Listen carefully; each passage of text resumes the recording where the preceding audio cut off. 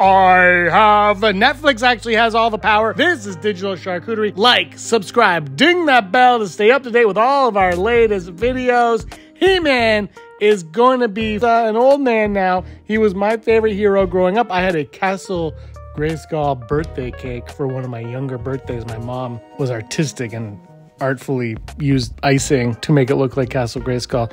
Those toys were amazing. They were a direct relationship to Star Wars because they screwed up and did not get the right to stars. Look, Mattel is going all in on their movies. We know this Barbie is coming out and is projected to make $400 gazillion. That all being said, a Masters of the Universe movie, live action movie, has been in the works over at Netflix for quite some time, and it kind of went stagnant. There are reports indicating that it was meant to shoot in January or February of 2024.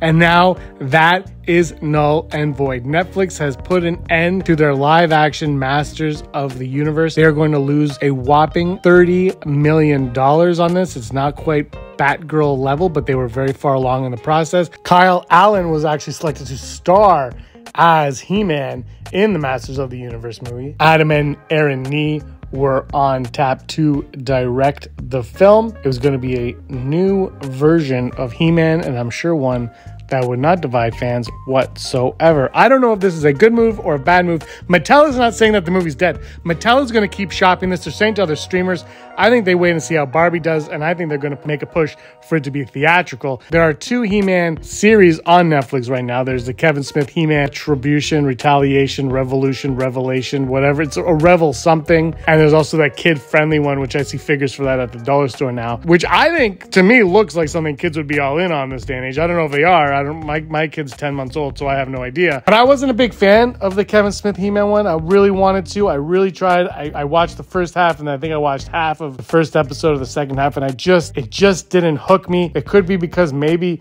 I've outgrown Masters of the Universe, or maybe it just didn't connect with me the way it did as a kid. I mean, I was He-Man for Halloween. I had the Castle Grayskull cake and all that, so I was quite obsessed with him, but time has gone on, not as obsessed nowadays. But I would be all in on a live-action He-Man. I say bring it, man. I watched the Dolph Lundgren one, Courtney Cox, all those many moons ago. I'd be watching it again if they redid it. Can you imagine them doing to Masters of the Universe what Mario Brothers did to Mario Brothers? What Illumination did to Mario Brothers? Could be fantastic. Blonde heroes were hard to come across. We had Aquaman and we had He-Man, and that was it. All right, everyone, give me your thoughts in the comments down below. Thank you so much for watching. Give us a like and subscribe. And until next time, may you be the master of your own universe.